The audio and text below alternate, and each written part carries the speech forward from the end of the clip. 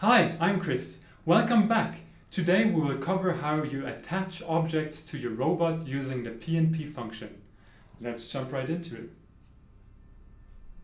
In the last video, I already showed you how to import this basic components into the cell. So we were in the KUKA.Sim library, in the tutorials, in the section 20, and here in the component part. And now we want to add a college gripper. So I'm first going to drag and drop it into my simulation. Now that it's in the simulation world, we have to have a closer look. Because in this manipulation mode, PnP, which stands for plug and play, there is actually this blue circle around the object and this yellow arrow. And with the blue circle, I can actually turn my object. And it's almost as in this move 3D coordinate system where I can move around the gripper. But in the PnP, there is this yellow arrow. And this arrow enables me to show me the position where I can now put it on the flange of my robot.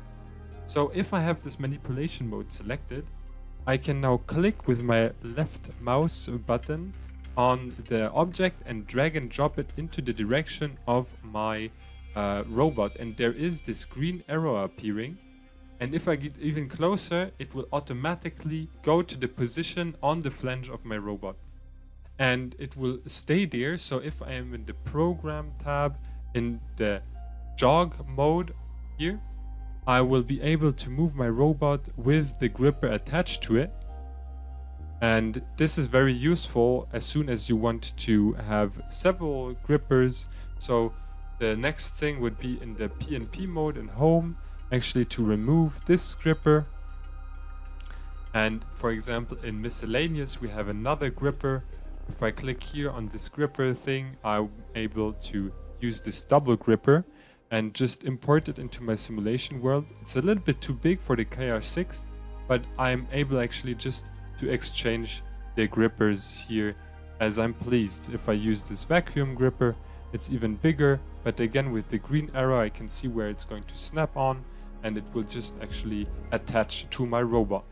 If I then reset the simulation, it will also go back into this default cannon position with the attached gripper or vacuum gripper in this case.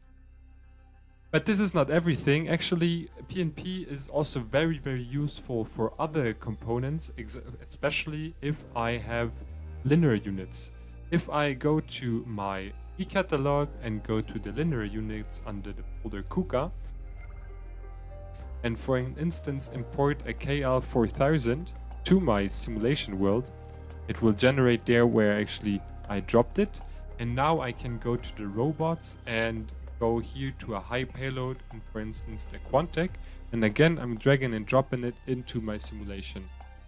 And now even in the PnP mode, there will be this yellow arrow on the bottom of my robot. You can already see it.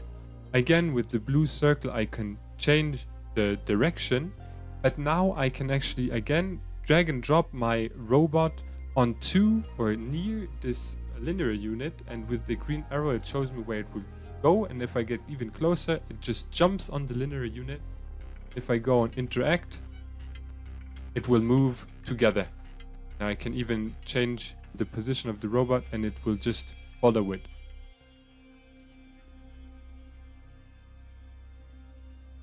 So this PnP mode is very useful.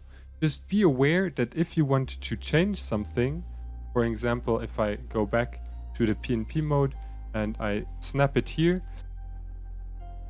and I want to change something in the settings, for example, in the modeling of my double gripper, I want to change something on the link, I can interact with it, but it has to be detached so I can change something on the link. So again, I have to detach the double gripper, make my changes, and then reattach it to the robot. I hope this was helpful. I hope that you use a lot of this PnP function. Don't get confused with the move and the PnP. These are two different, very specific things. And have fun with PnP. Thank you for watching this video. If you would like to see more interesting videos about KUKA simulation world, feel free to hit the like button and subscribe to the channel. Looking forward to seeing you in the next video.